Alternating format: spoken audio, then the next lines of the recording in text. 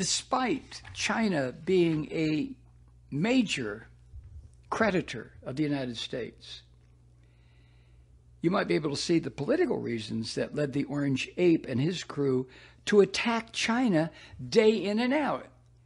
Day in and day out. If you haven't been able to see it, here they are. First, the Trump gang needs a scapegoat for the disastrous impact that this virus, this pandemic, is having on the lives and the economic welfare of all of us.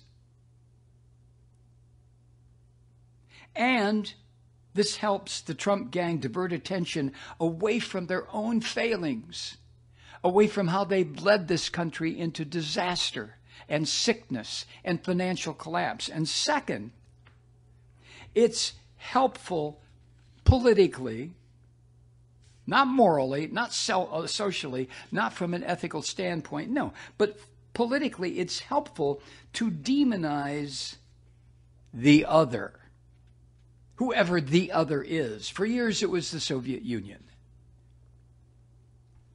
It lets Trump play offense rather than defense by demonizing China and trying to get Americans to rally around the flag, boys,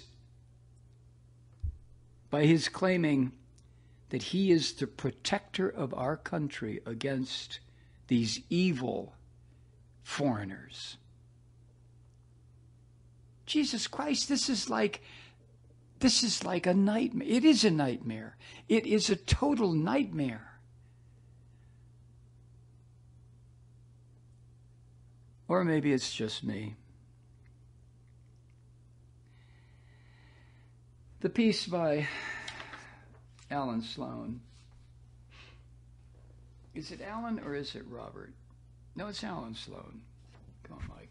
Get in the game. Alan Sloan, who is an economics writer.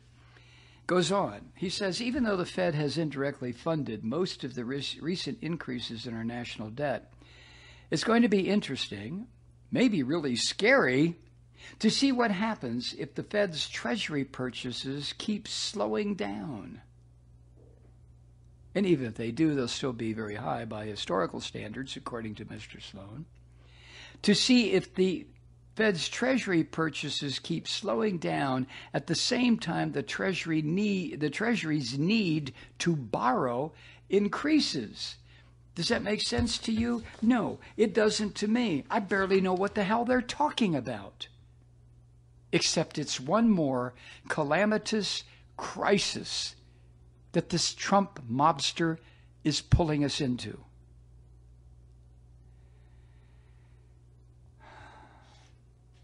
Sloan writes, and we have to see if China attempts to counterattack Trump and undermine the dollar, and in that process enhance the yuan, their money, as a reserve currency, by selling some of its existing Treasury holdings or by announcing that its days of helping finance U.S. deficits have come to an end. Now, in the capitalist system, the global capitalist system, that would not be normal financial behavior. But thanks to Trump and the Trump virus, these aren't normal times by any means, right?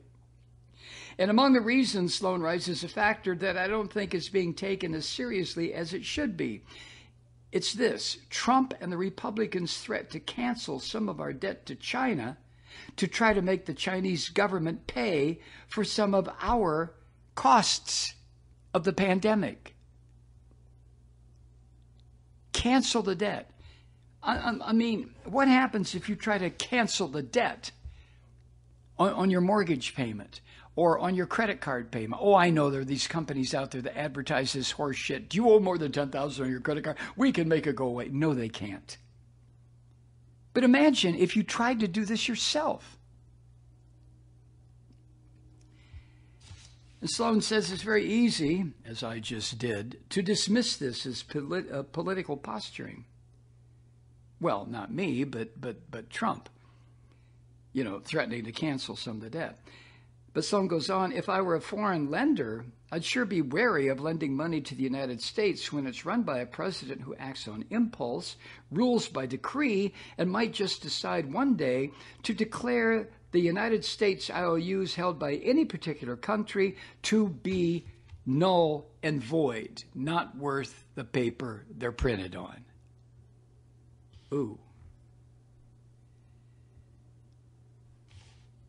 So Sloan goes on to say, and he's almost at the end of this piece that to me was just one more thing to scare the living hell out of me. But he says it's easy. He says unless you think the Fed should print endless trillions of dollars to finance our budget deficits, and I don't, he adds, for reasons we'll discuss another day. But unless you think it's okay to print endless numbers of dollars, then we need lenders, especially foreign lenders, to help finance our budget gap by buying vast amounts of ultra-low yielding securities, which is what we're offering right now. He goes on, and insulting and demonizing our country's second largest creditor for domestic political reasons sure doesn't seem like the way to go about it. But that's Trump. Trump doesn't give a shit about any of this. Alan Sloan, writing at the Washington Post. So, yeah, this is a subject, I mean, let's be real here.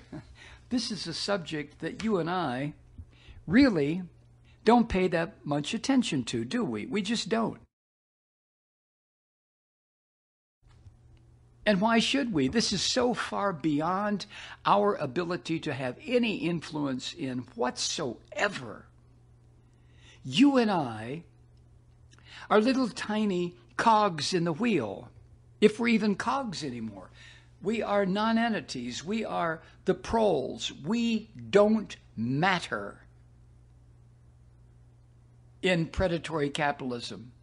And if we do, it's only if we keep on buying shit, if we keep on working for slave wages. Isn't this becoming so crystal clear?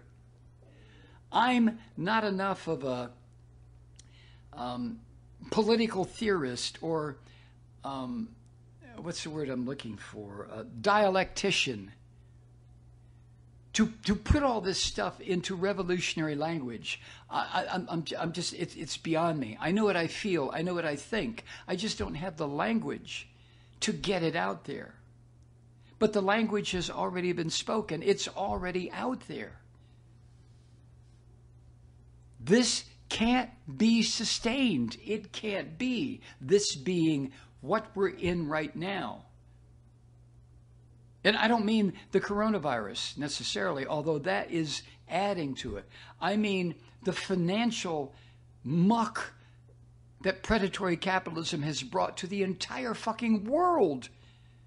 Go on YouTube sometime. I mentioned this a couple of weeks ago. Go to YouTube and look up some of these so-called I hate this term, third world countries, emerging, whatever they are. They're not emerging democracies. Look at Modi in India. That's an emerging dictatorship. Brazil, emerging dictatorship. Philippines, emerging dictatorship.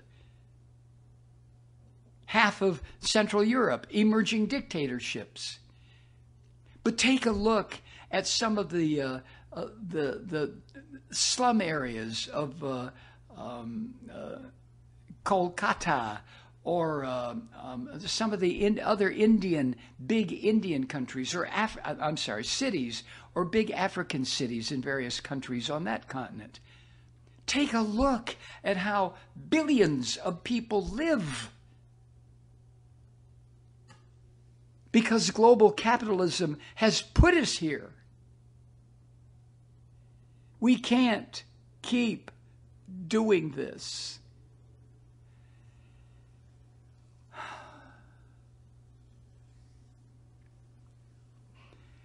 I so understand Bernie Sanders fury at the futility of what global leadership is doing and leadership in this country. The futility of trying to fight against it. He tried, God knows, he tried 8 years ago, 4 years ago. He tried this, I don't even know anymore. But he has tried. Bernie Sanders. And so have others. The member of Congress from Queens, AOC, so many people, Adam Schiff, so many people have warned and warned and warned. We can't keep doing this. Hi, Truth Seekers. Mike Malloy here. As you know, we've switched formats and are now broadcast exclusively on the Progressive Voices Network. So that means you get fewer program interruptions, no corporate commercials, and lots of profanity. But our format change also means some of our radio listeners no longer hear the program. It's been a while since I mentioned our podcasts, so you may have forgotten that there is a way to listen to this program anytime you need a good dose of screaming. Visit MikeMalloy.com and subscribe to our podcast. You have your choice. You can listen to the ranting with the audio podcast or listen and watch me lose control with a video podcast subscription. As a podcast subscriber, you can download the program to your mobile device and take me with you wherever you go. And if you have a friend who needs a dose of truth-seeking, you can give a gift subscription as well. That's MikeMalloy.com. And never miss a minute of the uncensored fun and frivolity.